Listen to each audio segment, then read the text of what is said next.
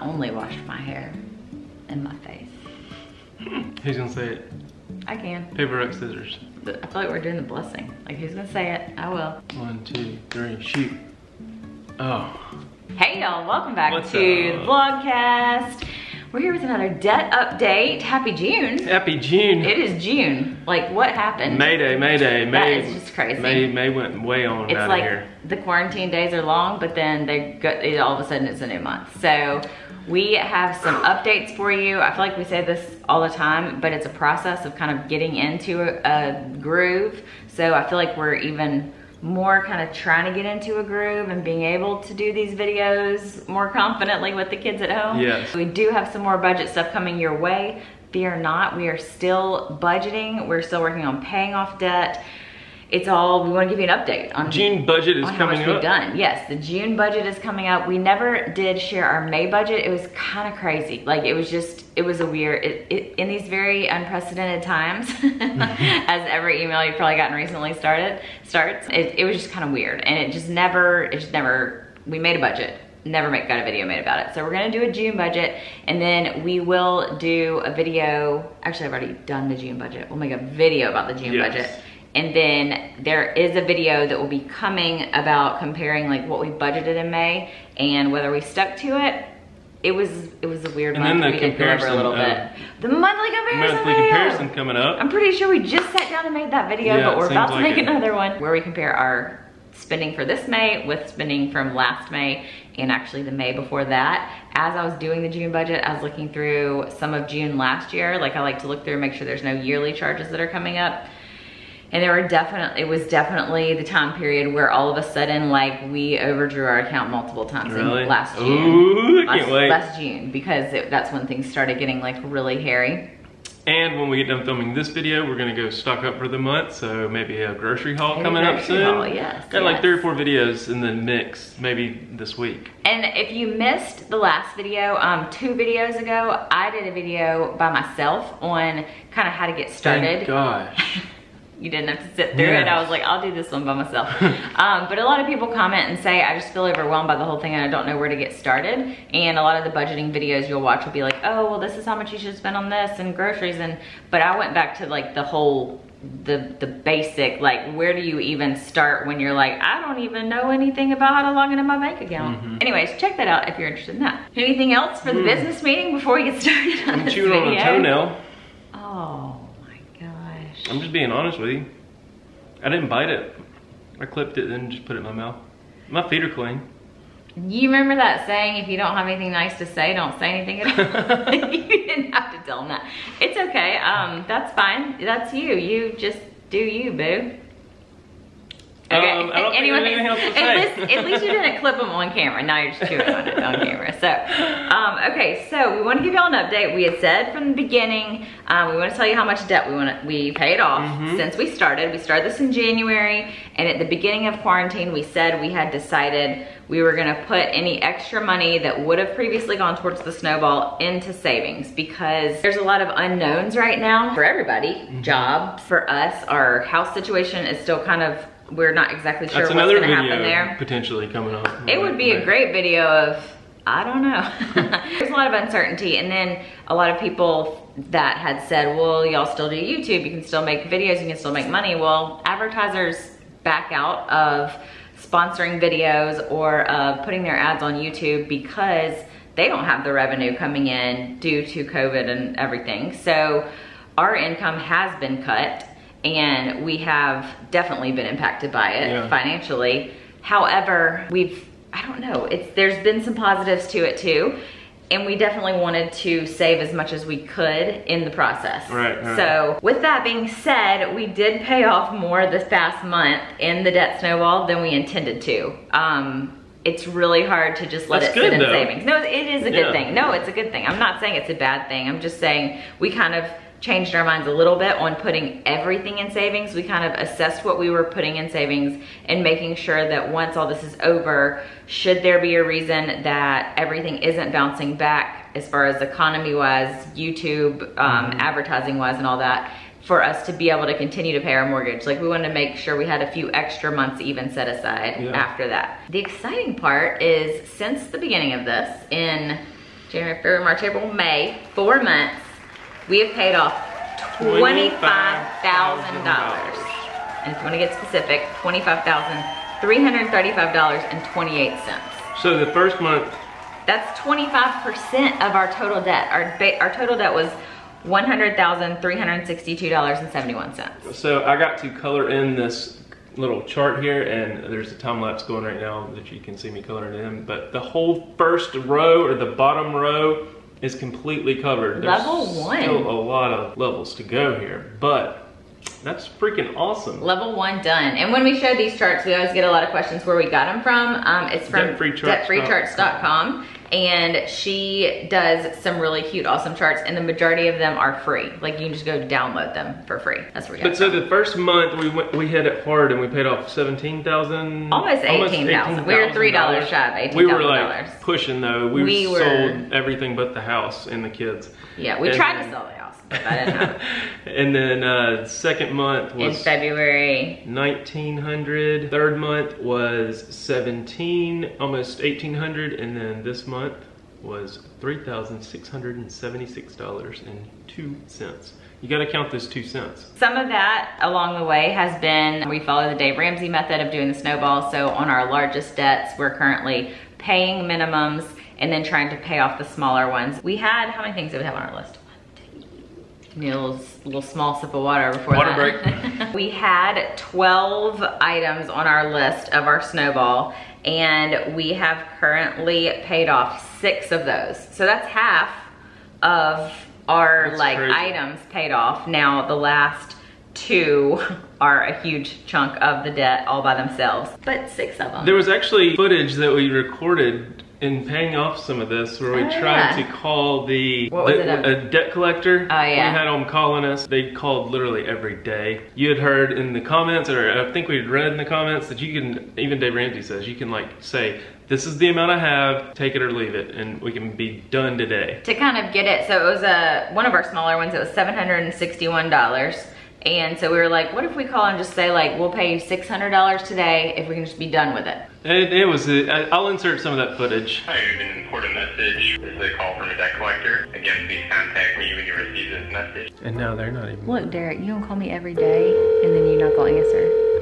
We got your money. I don't know if we're not confident enough or if it's like the time we went to Costco and tried to talk them down on the TV and they're like, no, we're Costco, we don't do that. We appreciate your call and must apologize as we are experiencing high call volume. Please continue to hold and our first available employee will be with you. I hate holding. Oh. The music. Look, we can't complain. It's our fault that we're even having to call them, not theirs. It's always that like.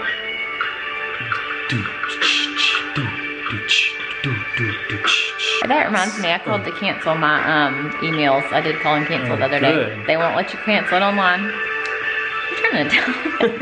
I called to cancel it because that's the only way you can cancel is to call and talk to somebody. And I was on hold for 10 minutes. That's $15 extra every 3 months. Not that it was a huge expense. I just wasn't using it anymore. It's a great service though. I just wasn't using it and we're cutting back, so. Hey, this is Cullen. I was returning a call for Derek Lebowski, or Derek somebody. I'm not exactly sure. But if you could just give me a call back, I wanted to try to get more information on all this. Why didn't you just say Derek? Because I wanted to make sure, what if there's more than one Derek? They gonna call you back anyway. Derek probably knows. This is probably a company of like 3 people or something. And they're just in the bathroom right now. Yeah, I don't know, like, I would love to be a fly on the wall listening to like Dave Ramsey do it or something. Like somebody that's just like, every time I said something, he had like, the rebuttal was, I don't know what to say now, or I can't argue with that. Communication is from a debt collector. This is an attempt to collect the debt and any information.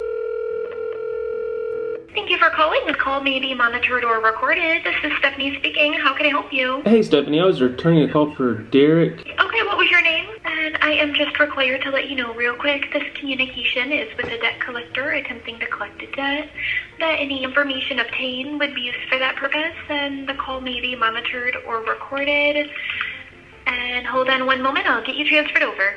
Okay, thanks. It is being recorded. Yeah, I should be like, we're making a video about getting out of debt. That's fine, we're recording you too. So I just need to let you know that this video is being monitored and recorded. Hi, thank you for holding. This is Derek. Is this Cullen? Yes, this is. Well, I appreciate you calling back. I was trying to reach you in regards to an account that was turned over to us a little while ago. They're showing a balance of $784.28. So I wanted to touch base with you and see if there's something we could help you get resolved, sir. Okay, yes. Okay, is this something you needed some additional time or to split it up into a few payments to help out, or? If I could pay $600 today, I could do that and be paid all off if you'll accept that and be done with it. We can settle it for $600. 600? Yeah. Let me see here. Okay, so they didn't authorize us to take any sort of settlement on this count. They are asking us to pursue the entire financial obligation. I mean, there was $22.78 of interest that accrued on it. I would be able to remove that for you, but the original balance they turned over was $761.50. I mean, wouldn't be able to accept anything less than that, but if you're able to pay like $600 today, I can schedule the remaining $161.50 for like a month out from now or something along those lines, if that helps. There's no other way just to be done with it at a... No, there's no settlement, so I mean, we could either work out a payment plan or split up into a couple payments, but the $761.50 is what they're asking us to collect. Okay. Sorry, just trying to figure out, looking at everything. Yeah, no problem. And just so you know, Colin, so how it works is we process all of our payments first thing in the morning in a batch all together. So we did process today's payments already, so they won't go, even if you make a payment for today, it's not going to go through till first thing Monday morning, okay? I just want to make sure you knew that in case you had to like move funds around from an account to a different account or something. Yeah.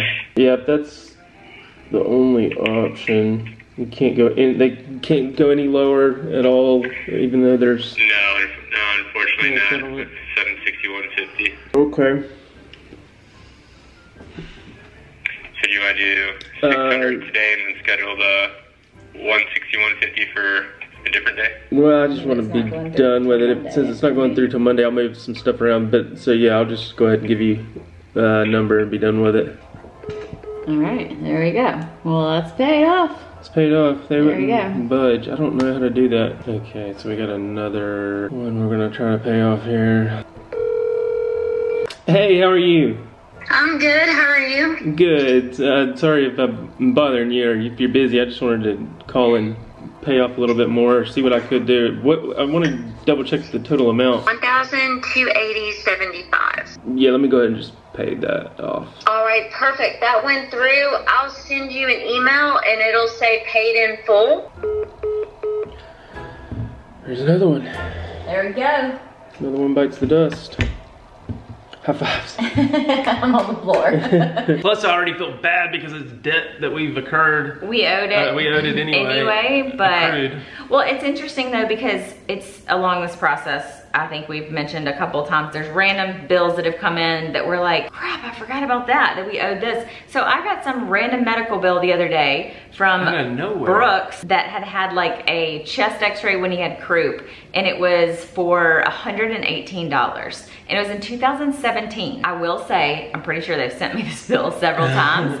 And it's just one of those that it's like not top of the priority list and it gets in the stack of mail and then it just doesn't get paid. I know it was a legit bill, but the bill came and it said like, this is from a debt collector and the amount you owe is $118, but we have been given permission to settle it for $70. So you can just pay $70 and then it'll be done. So I didn't even have to ask. They did that. Yeah. Granted, it was from 2017 and it was medical debt. I feel like they're more likely to do it with that. Well, and it wasn't like $5,000 or $7,000. It was $100. You know, I mean. Yeah, but usually with the lower amounts, they're like, no, just pay us $100. Yeah. So I don't know. I mean, obviously that happens. It's not like a made up thing that it does, but maybe you didn't owe it for long enough. Maybe you have to be like 2 years behind on it. We should have just held out a little longer. We were glad to get that one off of our plate. So the way we did that with us being in quarantine is we were unsure when it started if our kids would be going back to school, if they wouldn't, and so that has been a large amount of money that we have still had left over is the amount that we typically pay for childcare. So a portion of that went to it. And then obviously there's been other things during quarantine that we haven't been doing or haven't had to pay for that we were previously. There's also, I had mentioned in a video from the very beginning about paying off debt, how my parents have always had like a savings account that they set aside for me, and every year put a little bit of money into that. And that's just something they've done for my whole life. And so that is something that it was time for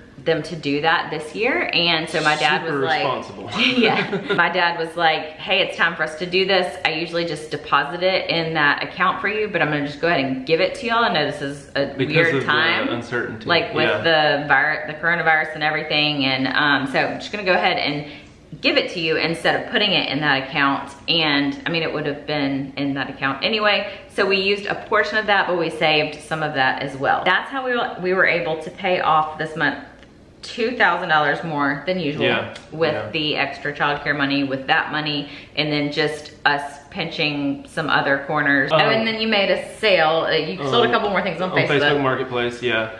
It's nonstop, still getting messages. I did have to take one of the things down because I started using it, the little speaker that ever since we've been outside more, I had music playing, so I'm like, I don't want to sell this anymore. I'll actually keep this because we're actually using it. Yeah. But one of the things that you did sell was a good, like it was a $250 item that you sold. And so we used a portion of that to put into our sinking funds because Brooks's birthday is in July. That's so comforting. We had only put aside like $20 or $30 with all of this going on for birthday, like sinking fund. And so we said, let's go ahead and put 200 of that into his birthday envelope. So. What's nice too now is taking the amount that we're paying on one of those previous debts that we obviously paid off now, and we're just rolling that same amount. So for example, we were paying $500 a month towards one of the debts that we owed. So there's a few things that we owe that don't necessarily have like interest and a minimum payment and that kind of thing, like people who have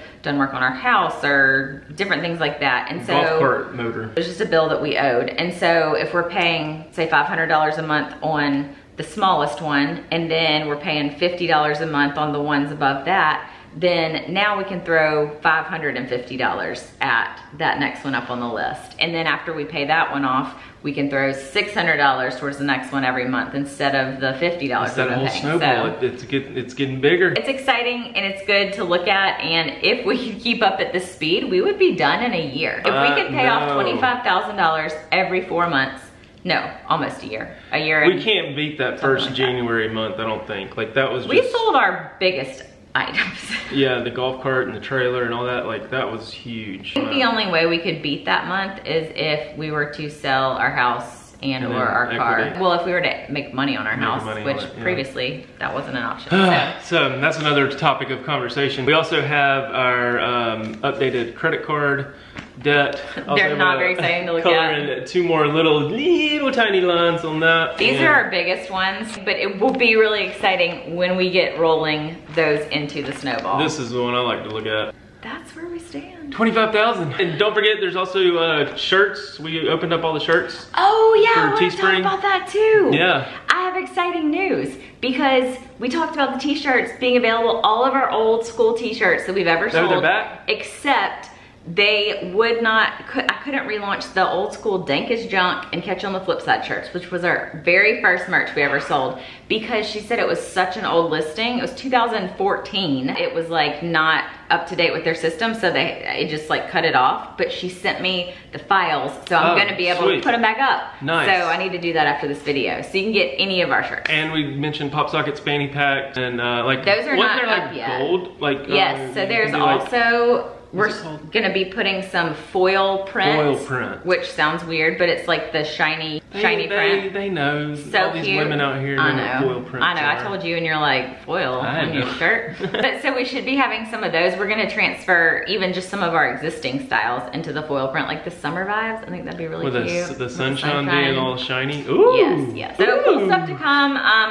With everything going on right now, we have not been able to put out a complete new design yet. but we're working on the old stuff and just trying to keep our ish together. Go check out the links below, and I'll see y'all in the next video. We got some coming out. Stay tuned. Be sure to subscribe, and we will see what OT does. Catch you on the day. Bye. This is what we look like when we are filming. We talked about that yesterday after we got done filming. We were like, what if somebody came over to our house and we're like, hey, come here, we gotta have an interview with you. Come sit on our bedroom floor in front of our bed, in front of a tripod. How weird YouTubers are. With our crap all over the floor. But anybody watching the video is not like, why are you sitting on the floor in front of your bed? Like, it's just kind of a normal YouTube video thing. Now, they'll quit calling us. Right, Jesus. And we are getting there one step closer. Yes. On the way, on the way.